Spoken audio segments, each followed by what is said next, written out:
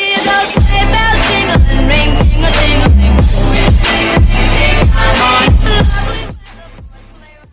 Hello everybody, welcome back to my video, and if you want your Scratch editor to look like this, then stay tuned because I'm going to be showing you just how to do that. So first you want to do is make a new tab in any browser really. I'm pretty sure any browser can work with the app.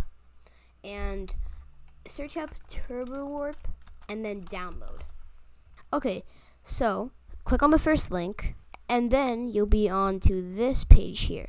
So if you have a Windows computer, then you want to click Windows. If you have a Mac computer, Mac OS, Linux, and yeah. Web app is actually, if you don't want it to be an actual app, it'll just be in your tabs. So I personally have a Windows computer, so what you want to do is click download for Windows. Download that. There it is, right there. Okay, once TurboWarp is finished downloading, what you want to do is go to Files, and then go to Downloads. And your most recent download would probably say TurboWarp setup dot whatever the version is .exe. You want to click on that, and then you'll probably and this will pop up.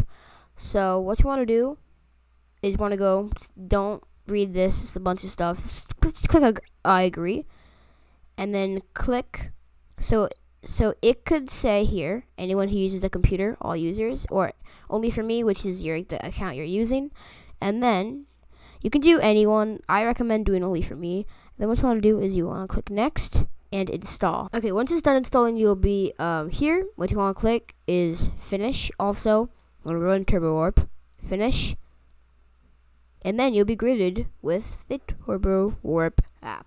Little button right there. You can click it on and off, and add-ons. So you can basically control a lot of stuff. And I'll do a whole other video on add-ons in a little bit. Well, anyways, that's gonna be the end of the video. Hope you enjoyed, and I hope this video helped you somewhat. And yeah, peace.